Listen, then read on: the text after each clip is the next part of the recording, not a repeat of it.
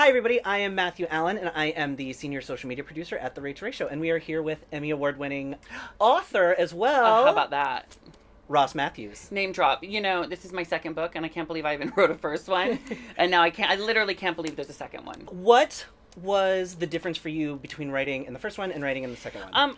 Well, the first one was called Man Up, and it was about growing up in a farm town as like a little gay cartoon. And this one is about what happened when I grew up and matured into an older gay cartoon.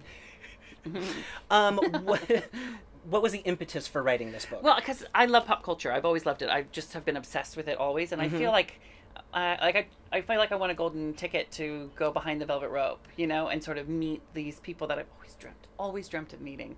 And I feel like as the super fan there, I needed to write the stories of what they're like. Right. Sometimes they've been better than I ever could have imagined, and sometimes they broke my heart. Having met so many celebrities that you might look up to or just respect over the years, do you think the adage holds true that, like, you should never meet your heroes?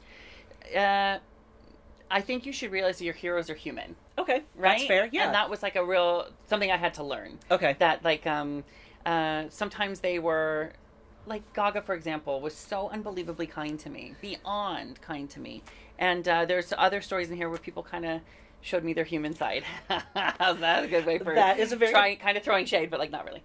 We often say that, like, you know, sometimes people are just having a bad day that day, and yeah, like you said, they're human. Not everyone can be like on 100% of the time. Yeah, and that's like really what you find out when you read the book is like what it's like behind there is that we all are just kind of humans trying to get through it all, you know? So with that, telling people that are like getting ready to meet their like favorite celebrity or their favorite drag queen or whatever to just keep that in mind that like all these people are human.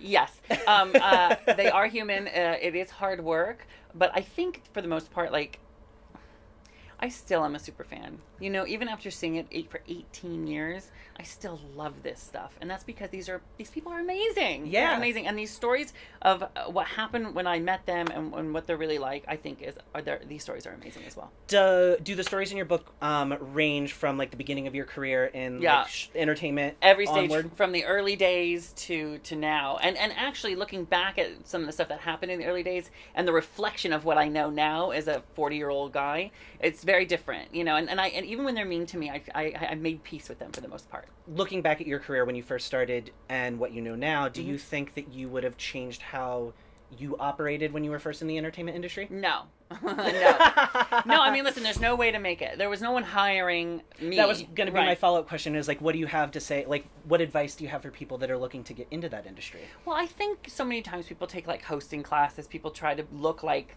that actress or something. They try to fit in. But I always talk about when you're walking along the beach and you pick up a rock, you don't pick up the one that looks like everyone else. You pick up the one that's a little different. Right? Has very true. A different color to it, a different shape, something that catches size. Your eye. Exactly. So I would say lean into what makes you unique, what makes you different, because that's what's going to make you stand out.